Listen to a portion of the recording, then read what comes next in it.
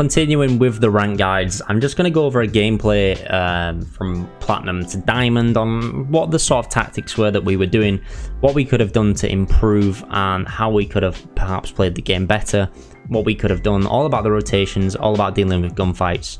And hopefully this will help you guys that are struggling in Plat to help you get out of there and get out to Diamond. Now, of course, I've already covered Gold to Plat, which was more of a tips video. This one's going to be more of a gameplay breakdown and dealing with Plat lobbies and dealing with certain situations and how we can improve on them. So, of course, it all starts with the drop. We're dropping Hydro or Elysium most of these games. It's probably my favourite drops for this split. And it's always nice to keep an eye on how many squads are going there. So we do notice another squad is going to Elysium, but of course we don't want to push them too quick. We need something decent. We need some good loot before we head over and try and take them out. So at this point we're just trying to grab their loot. We know there's only that one squad at Elysium, obviously basing it off the jump there. And then we're just going to try and do what we can to sort of get what we can before we're ready for a push. So what I'm going to do is I'm just going to skip forward a little bit, and we're just going to sort of skip through, because all we're doing right now is looting. And I'm like, should we go for the push at this point? My teammates, the Jibby didn't want to push. Now this is unusual, because the Jibby in this game was very aggressive. I was ready for the push, Mythic was ready for the push, but Jibby wasn't there. So we didn't want to push 2v3. You know, you're immediately at a disadvantage should you head into a fight with just 2 people versus 3. So we want to maximize the best we can, and obviously Jibby is a great defensive legend. He's got the bubble to really protect us should we need it. So anyway, we're just messing about with pings, and then, sorry, I skipped too far ahead. So what happened is we went back to looting, and Mythic actually calls out there's a squad there and starts pinging. So at this point, we need to deal with this squad. Jibby takes one down, so I'm like, okay, this is great. I'm going to try to deal what I can, and I notice one's on Flesh. So I'm thinking, okay, one's down, one's on Flesh, we need to get over there. I drop the Octane ult because we need to push in as fast as possible. I notice this guy here is self-resing, so he's the immediate target. He's the guy we want to take out as fast as possible, because if he gets back up, we're immediately even again, and it's a 3v3 rather than a 2v3. So we want to get this guy taken out and have it a 2v3 best we can, so we're at the advantage. So all my focus is on this guy. And then obviously the Bloodhound and the Crypto are coming for me, which do take me down. I do manage to crack the Bloodhound, so I inform my teammates I've cracked him, and these guys just clean up and take them all out. So the Octane pad really came useful there. As soon as you knock someone, or as soon as you know you're going to be at that advantage, you don't want to give the other team chance to heal. You don't want to give them chance to revive. You want to get over there as fast as possible, deal with a fight, and get out of there and grab the loot you need.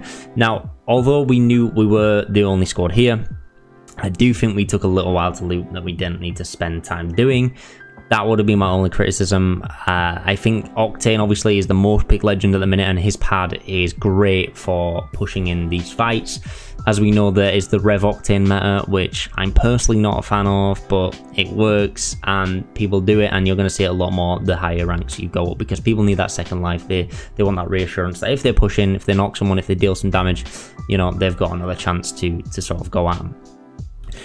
But like I said, I think we were looting too much here, so I would have cut that down. So we know at this point, okay, we need to move around. Let's take the Trident. We've got it for a fast escape. We've got it if we need it, and we can just stop off. I'm not sure why we were looting at this point.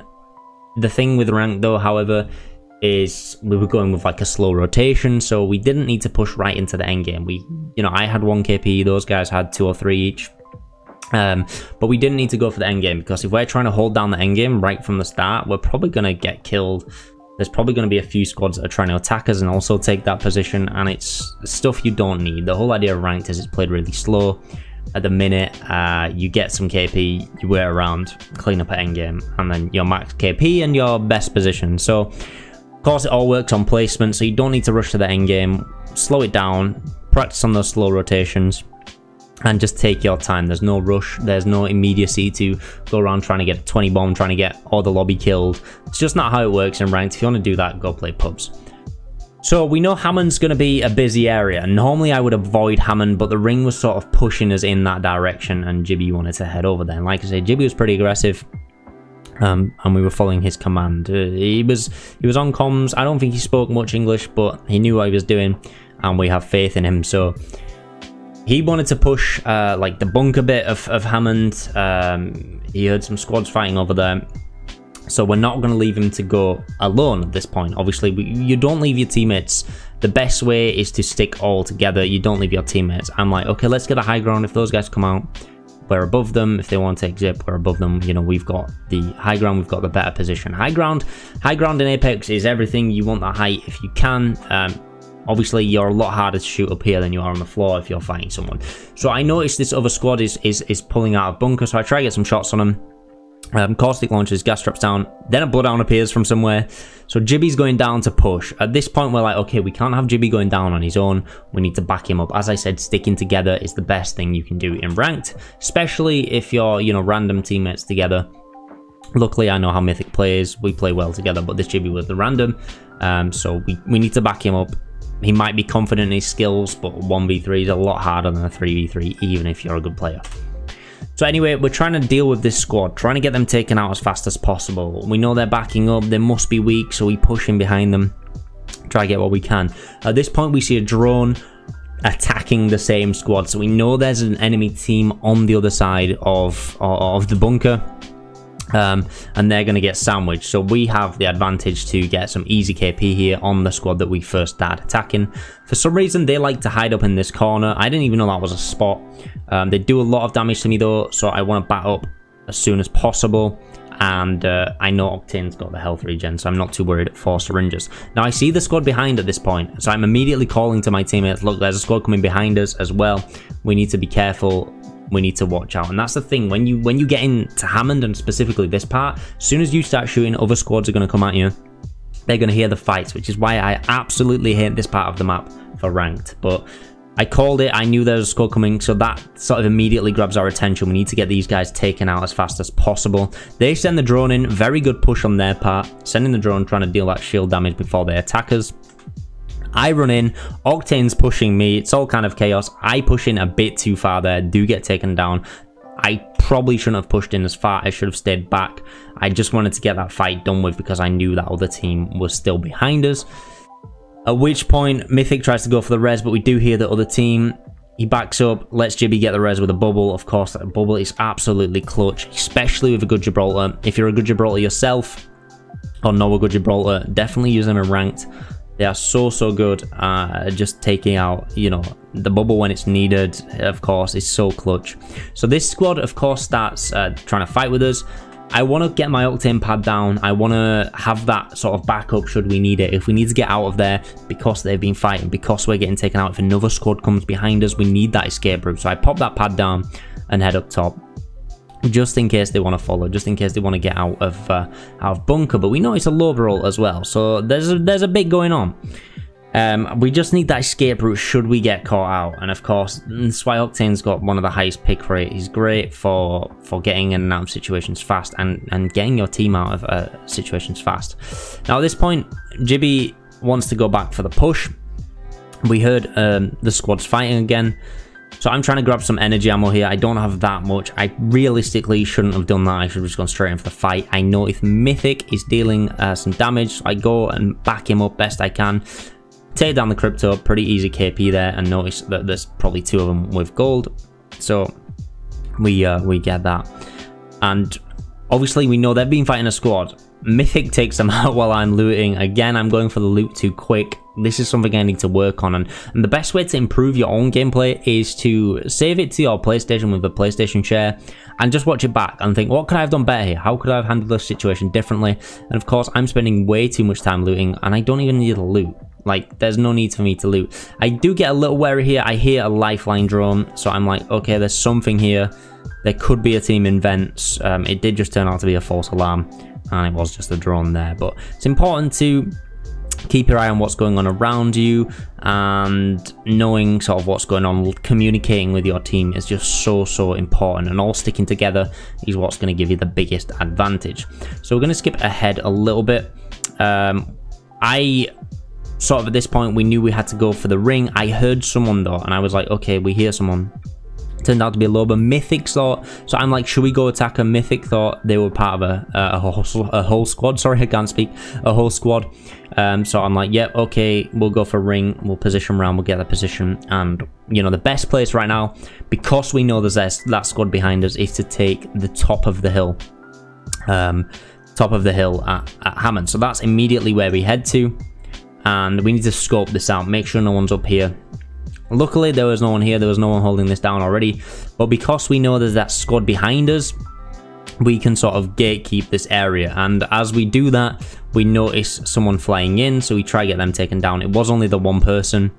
I got a lucky hit at the end. And although it was only the one person, they didn't have a gold res. So I'm not sure where their teammates was, which is why we were sort of holding down this area and checking it out. We knew the ring had to come. We knew there was that other team behind us, because that wasn't the Loba. I think that was our Horizon. So that wasn't the Loba we saw previously. So this is, you know, we're like, okay, well, there's no rush. We've got some KP. We can rotate in slowly towards the end game. And we can sort of hold that. We'll just hold this area down, because the worst thing is trying to get, you know, you start doing well, and like we are 8 squads left. If we hold on a few more squads, we get ridiculous amount of points more, purely because of the match placement. So it's important to know what's going on around you. We want to hold down the area. We want to make sure no one comes behind us. Third parties should be getting a fight. So I'm just pointing out, look, there's people at Solar. We should be wary of that. Is there anyone else around? So I'm just going to skip forward a little bit. So at this point, we're just keeping an eye on all the squads, trying to hold down the area, making sure, again, no one's behind us, checking it all out, and just holding down the area best we can before we need to make a move to the ring. Like I said, ranked is played a lot slower than pubs, and obviously the higher up you get, the more placement points you're going to want. Now at this point, we notice a squad sort of rezzing their teammate. Jibby wants to push this. I don't think we really needed to. We had the KP. Like I said, Jibby was a pretty aggressive player, and that's the hard part that you need to deal with when you're playing with randoms. You either have to put your trust in them or not follow them at all, but you don't want to leave your teammates all alone and pushing a 1v3 situation. So Jibby, I'm not sure where this team was. Jibby wanted to push in, see what was going on. So of course I didn't want to leave him alone. Being Octane as well, I should be the first in and out of fights, really. Jibby shouldn't really be pushing, I don't think. He's a more defensive character. So he spots the squad. I want to back him up best I can. So we're just going to move forward. I did see, sorry, that was a little too far. I did see a guy down the left that was sort of escaping. I'm not sure where he came from. I'm not sure if he was a part of another squad. Jibby was pinging someone else, and then I noticed the guy on the left trying to peek around the corner, so I started shooting for him. Jibby then starts shooting someone in front, so we both need to focus our attention on this squad. The other guys run off.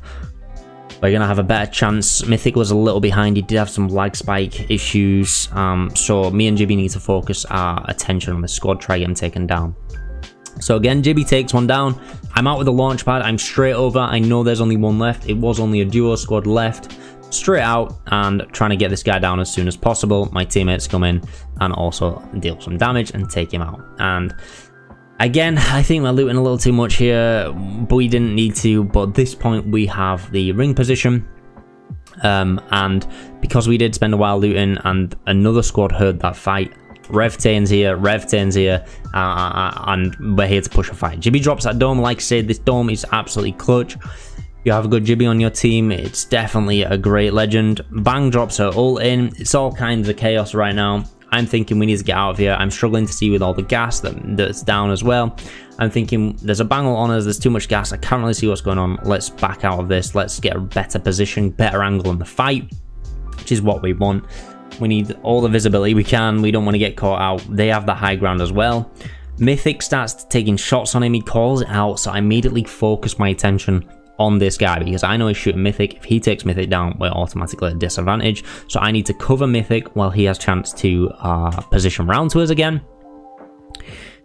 And that sort of backs them up, gives us a chance to heal, gives chance Mythic to heal. And at this point, I'm thinking, okay, we can't really push round. I'm going to head back. I'm thinking of flanking round. I'm thinking of flanking around this side, so I'll use my mouse to sort of demonstrate this. I'm thinking of flanking around the whole field and coming back up to get that squad that's holding this position. My teammates point out there's no real need to. we're all right where we are. The ring's heading this way. We don't want them to gatekeep us. And again, it's important to know that I made a wrong decision here. I probably shouldn't have done that, and my teammates were right. So I head back over there because I don't want to cause, I don't want to cause us a loss. So we all need to regroup and stick together. So we try and take this hill best we can. We know the ring's here. We want to hold it down best we can. At this point, I'm not actually sure where the squad ended up running that were attacking us. I think they must have run around at this point and gone around left to Solar, perhaps, because they didn't seem to come back. So Gibby's noticed another squad there, triple taking us, trying to deal some long range damage. I'm at this point, worried. Where's that other squad? Are they going to come back from behind us? Are they going to attack us? So I'm constantly running back, dealing shots to the other squad, just trading fire, dealing some damage, nothing major, and constantly coming back and checking for the flank, making sure we're not going to get taken out by another squad. So it's all important. If two teammates are focused in one direction, make sure you check your flanks, check behind you, all that kind of good stuff. That's important. You don't want to get taken out while you're too engaged in a fight. So I'm just going to skip ahead a little. It's just some damage trading. Again, I think, is that squad going to come behind us? So I head down to the bottom of the hill, make sure they're not trying to flank us around. We can kind of just hold the ring here. There's no immediacy to sort of push a squad or deal any kills. So we're just trading damage, nothing crazy, trying to help perhaps another squad out so that they get a kill. So obviously it lowers the amount of squads left. We get better placement points, and it's a win-win for both sides. Again, I'm still checking around the flanks, making sure no one's coming. For some reason, Gibby wants to get more involved in the fight, wants to get a different positioning. So we pad over. I don't think that was the right decision. We don't really need the KP. We could have just held down that area. And of course, we start getting attacked by this other squad on the left. I think that's a squad that was behind us originally, that I was keeping an eye out for. That's my best guess. Which we hear some people ziplining across. This is a duo. We see it's a duo. The main priority now is because they're behind us, they're in the ring, they can gatekeep us, they can keep us out. We need to take them out as soon as possible. And because there is only two of them, we need to deal with this. They're at the disadvantage, we have the advantage again. So we're straight focused attention onto these guys. We know the other two squads are going to be fighting each other at this point. We know that they're sort of dealing with each other. So I push in, I try and get some damage. I know my teammates are with me. Octane again should be first in and out of fights. And he's a very aggressive legend. One gets taken down, and then I'm around trying to take this blood down. Excuse the aim. It wasn't the best. And now at this point, the other team's heard us fighting. So we start getting pushed and pressed by another squad, and I immediately back out of looting there. I don't need it. Octane's got the health regen. I just pop a quick bat, get some shields. Somehow this squad's got behind us. I'm not sure where they came from. I don't know how they got there, but they appeared out of somewhere, and they did take me down. Mythic's trying to hold out the thing. I said, look, I'm gonna try go for the self-res. Gibby's trying to hold out. Then this other squad gets involved. Gibby gets triple taked. It's all kinds of chaos. This is the only problem when you're in endgame. It's the only problem when you're in game. As soon as the two squads start fighting, the other squad is going to third party. I try getting some form of cover to pop this self-res because I think, okay, everyone's down. We may as well go for it. We may as well try to do what we can. Somehow another squad gets taken out. I'm not even sure. It was all kinds of madness right now. So I managed to pop this self-res somehow. I think the Gibby ult sort of covered the noise of that. Mythic's trying to pop his, and then at which point the Horizon starts going over to him. I managed to take the Horizon down. Mythic gets taken down immediately as he gets back up.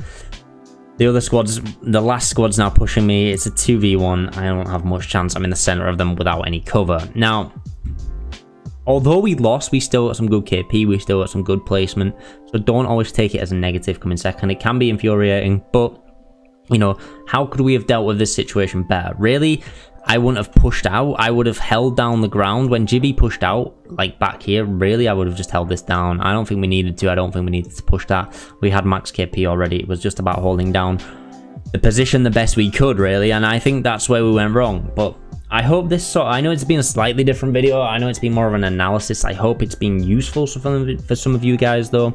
Like I say, ranked is played a little slower. You've got to think about those rotations, think about holding down those positions, not immediately going for the end game and going for the kills. So I hope this has helped you. I know it's been a little different, like I say, but if it has helped you, please let me know in the comments below. I'd really appreciate it. But for now, guys, thank you for watching, and I'll see you in the next one.